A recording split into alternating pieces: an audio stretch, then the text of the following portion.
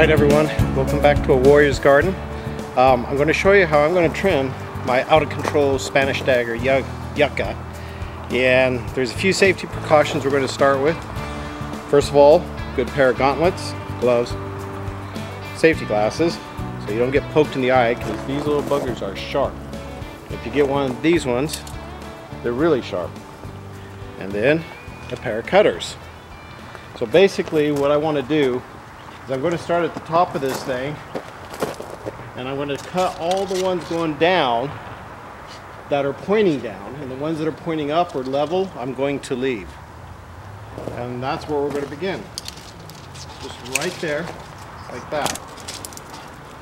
And I'm cutting as close to the stalk that I can.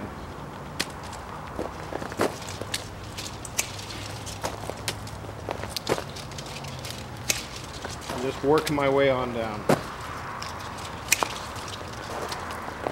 Just like that.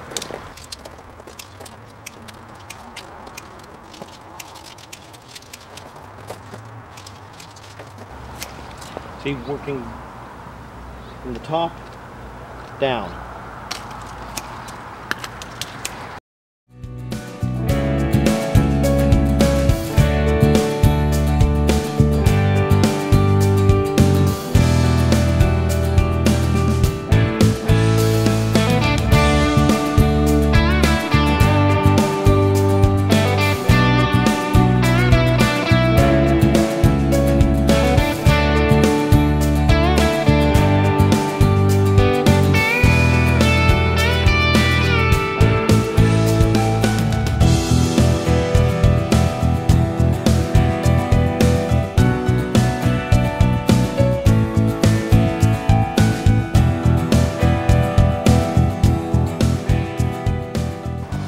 See,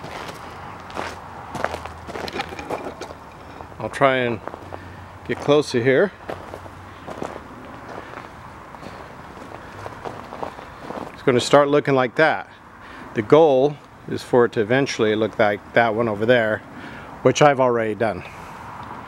So, and unfortunately when I cut these off, these leaves or whatever you call them, I have to throw them away because our compost won't accept them for the city of Mesa because they're too fibrous. And I would put them in my compost, but it's too full. So I hate to waste these. They're going to go in the bin. But if I had the time, I'd scrape them, save the fiber, and you could potentially make it into a rope, which I'll talk about that later. So I hope you found this informative and useful. And if you run into the same issue I had, not knowing how to take care of these properly, now you know. See y'all later, and stay safe.